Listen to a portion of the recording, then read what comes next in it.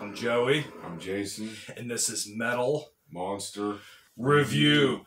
Today we're going to sit here and discuss Halloween 2018. Just to get us into the Halloween time frame.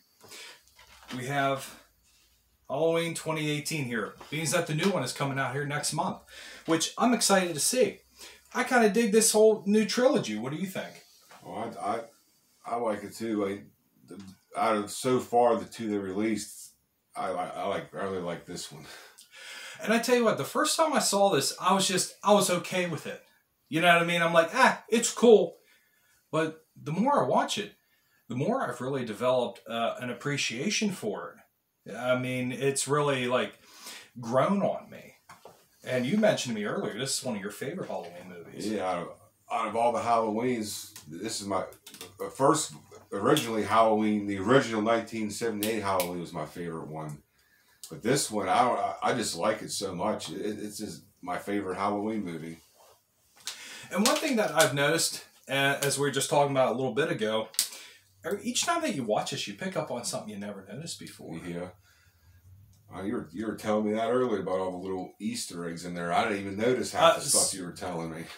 Where the kids are out trick-or-treating and Michael's on the street and they're wearing silver shamrock masks. You know what I mean? So you see the pumpkin, the witch, and the skeleton. Wife mentioned to me while we were rewatching this, it's like they were talking about the new physician there who's attending and looking after Michael Myers. Was talking about how Judith Myers, when she was stabbed, the knife scraped her spine. And if you look on the column of his pen, he actually has like a vertebral column there. So he has a spinal cord on his pen there, which later becomes used as a knife, which I thought was a pretty cool thing because that was something I totally overlooked. If you're familiar with all the other Halloween, with the Halloween franchise, the reason this one sticks out to me because I think they did Michael justice. The mask looks amazing. Yeah, and you can tell it's aged. It's aged. I mean, because this one ignores every Halloween except the original Halloween, and so this is 40 years later. So Michael's old now, and the mask is all like the mask fits him.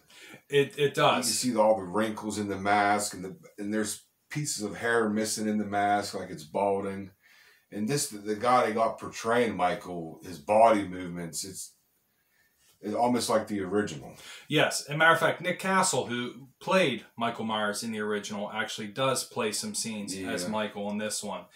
But now that we're sitting here discussing everything that we like about this movie, let's take a moment and discuss the plot of it.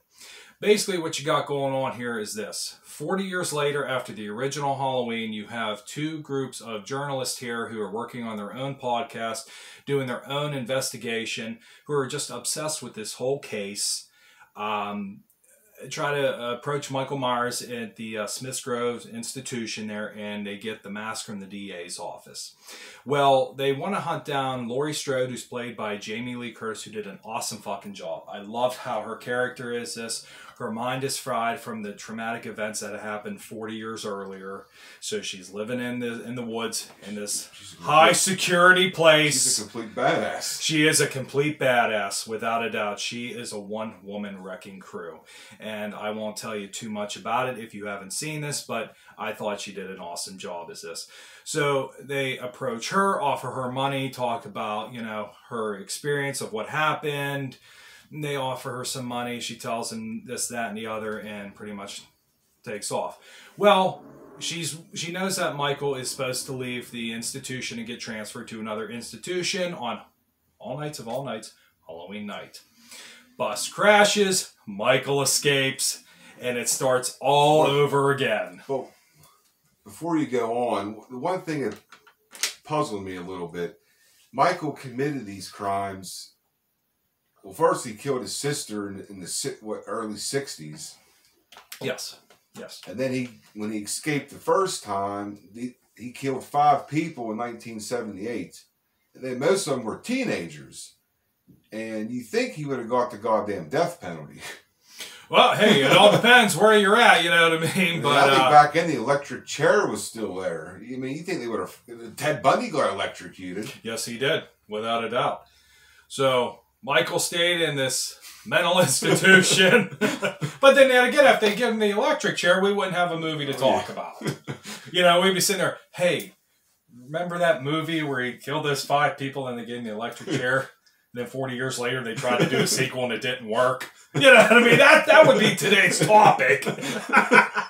I just ruined the review. Yeah, that's it. We're done. Call it quits. This is it. Hope you enjoyed this. This is our last one. Now we pulled logic into it. But anywho, but no, you do have a valid point there. You know what I mean? Because I often wanted to see like horror films the day after. You know, imagine Jaws. You know, when Chief Brody gets home, hey, where's Quint?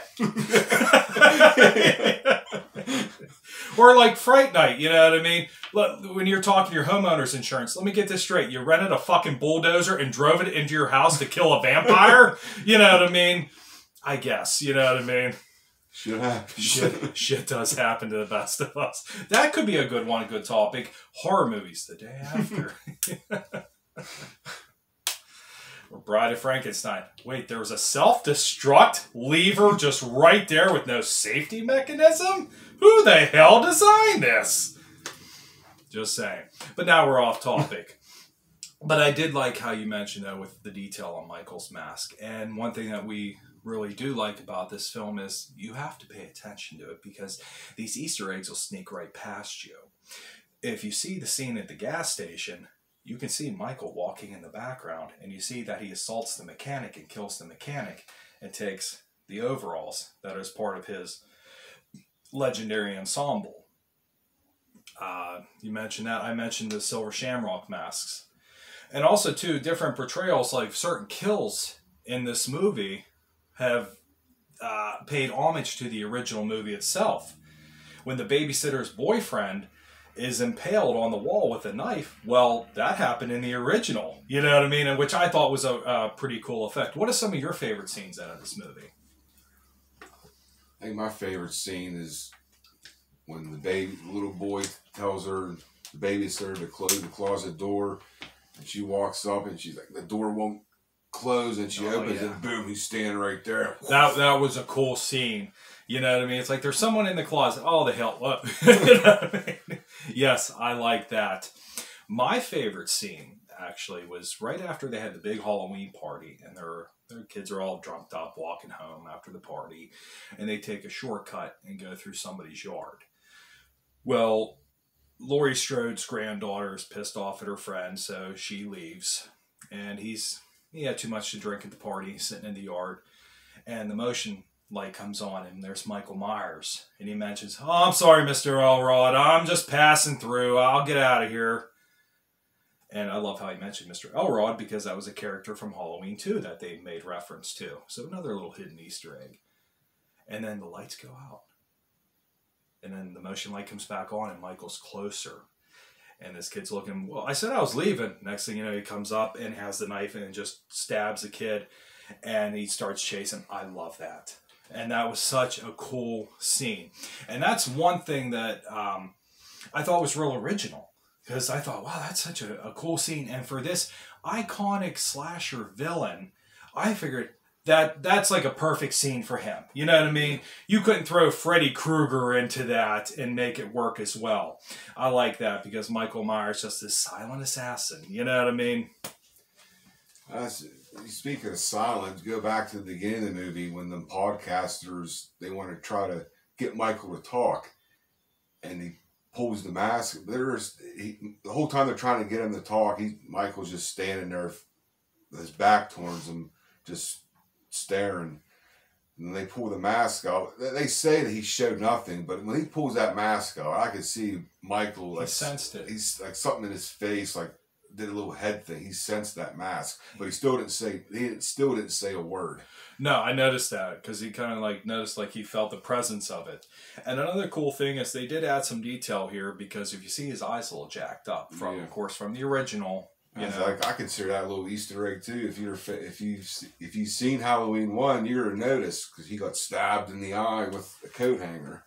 Yes, and all this builds up to the end battle with Laurie and Michael, and I think it's totally awesome. It was just a really well done fight scene. And it's like, you've seen this in the original, and then here we go, years later, you have round 2, 3, whatever, because I figured Halloween H2O would be it. That was me. I remember seeing that in the theaters, and then here we are, you know, when Halloween 2018 came out, that was 20 years after H2O. So here we are, Halloween 40. You know what I mean? 40 years later. I'm not going to spoil the ending, but there was one little scene. It was like Laurie was like actually being Michael when she comes out of the darkness. Yes, I know exactly what you're talking about. I thought that was cool. I was like, that's really what he does. Yes. So there's a lot of great kill scenes in this movie. It's creepy, it's spooky, and it's everything that you would hope for in a Halloween sequel. So, Jason, do you have anything else you'd like to add about Halloween 2018?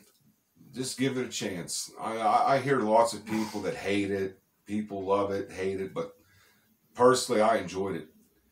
And if you're a fan of the original, like a big fan, you'll catch all these little things. I'm gonna have to go watch it again because I was watching. I caught a bunch of what he was talking about, but there was a lot I didn't. Now I wonder if there's even more in there. Oh, I'm sure there's probably things that I haven't noticed. Like I said, when I first watched it, I'm like, hey, this is all right, but.